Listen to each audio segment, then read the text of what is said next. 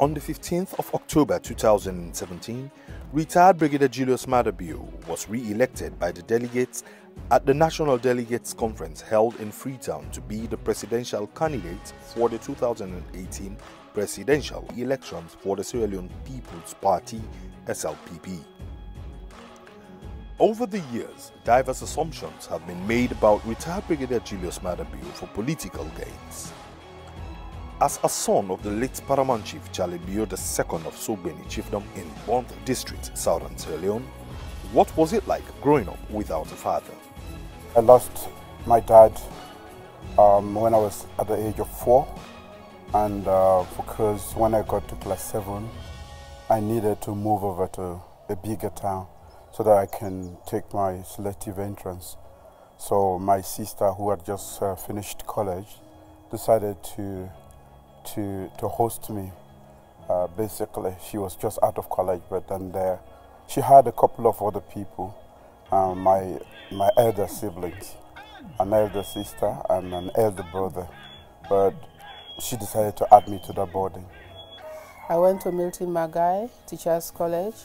After graduation there, I went to Holy Rosary Secondary School, where I was teaching, and I thought it was time for me to remove mother from the village and bring him to Pujong, where I enrolled him at the Holy Family Primary School. Maada Bio was one of my pupils at the Holy Family Primary School in Pujong. To me, personally, as a teacher for Maada Bio, he's a mild person. When he completed his primary school education in Pujong, retired Brigadier Julius Maada Bio went to the Bo Government Secondary School. Every student in the south or around the country would want to go to the Bo School. And I had admiration for the school and its performance and the old boys, so I decided to choose Bo School. My easiest recollection of Maada Bio is that he was a very mature man right from the beginning. Even as a boy, composed, purposeful, and went about things in a mature way. Maada Bio has not chanced upon what perhaps you want to call greatness these days. In Bo School, retired Brigadier Julius Maada Bio was admired by his friends and teachers for his discipline and hard work. This is the only person I have known in school. You know, Bo School is seen to be, it's a public school just for boys, where boys from different backgrounds come. And most times we are influenced by our peers, and most often we tend to lose some of the values we have, or acquire values we may not have had. But Julius Maada Bio, since 1978 to 1985, when we took our A-levels, was known to be a very disciplined character. I don't remember any teacher having cause to reprimand him or even go as far as punish him, as far as I remember. In those days, we were operating what we called a punishment book.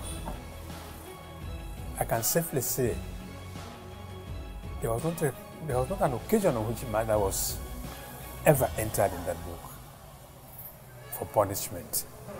So through and through, and this is a record he kept all through his school days. I also happened to teach at the Bo School when he was there, and no teacher, no student ever complained Maada. And you will find out that most of his companions who are now with him are from the Bo School. I wasn't a troublemaker. As a matter of fact, at the end of my 7th year, I got the most prestigious Principal's Award for being the best behaved boy. It is not easy after 7 years, in your formative years, to be able to get that type of prize. He was of exemplary conduct, and that was recognized by the time he got to 6th form, when staff unanimously voted him prefect of discipline, and at the end of the year, he earned the principal's proficiency prize, my prize then. While his friends were going to university, he went to the military, which was a surprise to all who knew him growing up. He was the best government student in class. But then when we took the A-levels, he and I got the best results, A-level results in history. We got a B, and he got 3 A-levels plus general paper.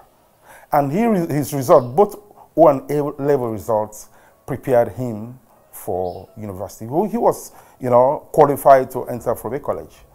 And when I came to him, later on, I was surprised when he told me he had changed his mind and he was going to join the army. There was this advert for cadets in the military. So he applied. He applied before he even told us. So when he got admission into this cadet course, he came back and told us that he had been accepted. So we prayed for him. Here was somebody who had had a safe, smooth journey through school, passed all his exams, had been through O-levels with flying colors, had come to 6th form, had his subjects, whilst others were vying for admission into colleges, universities, or here and abroad. It came to me as a great surprise that Mada had enrolled for the army. Why did he really join the army, and what was his dream? I also never really thought I was going to be in the military. I wanted to be an academic. That was really what I wanted to do, an engineer for that matter. Although I didn't pursue the science course, but that was really what I wanted to do. Life works in a very funny way. Sometimes you plan to go one way and the Lord takes you another way. I had applied for admission at the Frobe College, and while I had received acknowledgement, and while I was waiting for the interview, there was an advertisement for cadets. So I said, oh, this is an interesting option. I'm going to college. I want to go to university. I don't even know how I'm going to pay my university fee. But then the government is going to train me, and I'm going to give service to the world and to my country. So when I weighed the options, I thought it was extremely the best option to explore. As a military officer, he exemplified his discipline and focus, and was quickly identified as a leader, and a good one too. Bio was first deployed at a place called Miesburg. Miesburg is an outskirt in Moravia, where the MPF rebels and the Ekuma force were divided by a river. That deployment was a very critical deployment. With very seasoned officers were there. There was the report of incidents every time, at least twice a week. But when the young man went there, it took about 3 weeks, no incident report. I mean, no fighting, no ceasefire, because ceasefire happened. Later on, he called, and the chief of staff came and said, mark him, say he could make a good leader in future. I worked with him for 4 or 5 years. And during that time, I found him a very dedicated and hardworking person. Very much focused, very much somebody who thinks very deeply about what he wants to do and tries to set a pathway about how to achieve that. That's the kind of person I found him to be. In a military coup that brought the National Provisional Ruling Council to power in 1992, retired Brigadier Julius Maada Bio started the Ministry of Marine Resources. I was the first permanent secretary, and I worked with him for a period of over a year. I found him to be a very calculated and intelligent young man. He had the ability of organizing. It was a new ministry, and a It was difficult to organize because it was then a division in the Ministry of Agriculture, and government was not in any position at the time to acquire much revenue from that division until he came in and established the division as a ministry. Mada is the sort of person who, when you work with him, he wants to be able to discuss things. He comes up with his points of view and he listens to yours. Decision making is basically based on looking at all the parameters in front of him and say, well, look, this is the way I see things. How do we move forward from here? Planning and getting things to move on. But we worked together as a team. In January 1996, retired Brigadier Julius Maada Bio became head of state under the NPRC-2 and initiated dialogue to end Sierra Leone's rebel war. He started the peace process. I took a trip to Libya and met Colonel Gaddafi after staying there for about a week. I actually met him and I told him that I was an envoy of my head of state, and I explained to him, I asked him to help us, bring the war to an end. Of course, he did indicate that he had trained all of these people, but that he didn't know Foday Sankoh particularly. And he described a lot of other means for me to get in touch with Foday Sankoh. When I was at the helm, I knew the only thing that can stop me, the only way I can be stopped is by God. I was fully in charge as head of state, so I went on a flurry of diplomatic activities in the West African region, visiting heads of state, and I told them my burning desire to end the war, in a peaceful way. That was how I got the links that led me to Côte d'Ivoire, and from Côte d'Ivoire we are able to get Foday Sankoh from the middle of nowhere and brought him actually to the negotiating table.